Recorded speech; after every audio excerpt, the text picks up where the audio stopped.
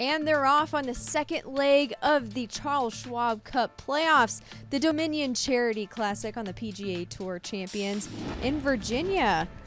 We'll head off to the 17th hole with Billy Andrade. He had birdied 16, looking at a long birdie putt here on 17, and he sinks it. Didn't have quite the best day at +2 with a 74, but he is at number 10 on the Charles Schwab Cup standings. And guess who's number 2? That would be Colin Montgomery. Looking at another birdie putt, a long one there for him on 6. He is currently $1 million behind the number 1 guy on the Charles Schwab Cup standings. And of course, that is Bernhard Langer here. He withdrew last week due to a knee injury, but looking good with a birdie there on 5.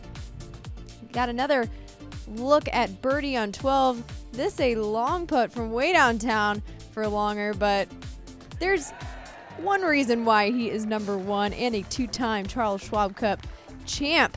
He is currently T3 at 5 under after his round on Friday. And Scott McCarron up there at number 15 in the Cup standings. Check out that beautiful bunker shot from him on 13. He also finished the day with a 67 and 5 under. Jay Haas. His son has a FedEx Cup. Haas looking for his first Charles Schwab Cup. There he is with another beautiful bunker blast. He is also T3.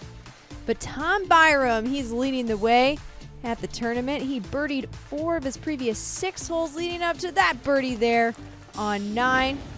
Also went on to birdie 15 and 16 before we catch up with him here on 18. Projected to jump from number 27 to number 6 if he were to win this week.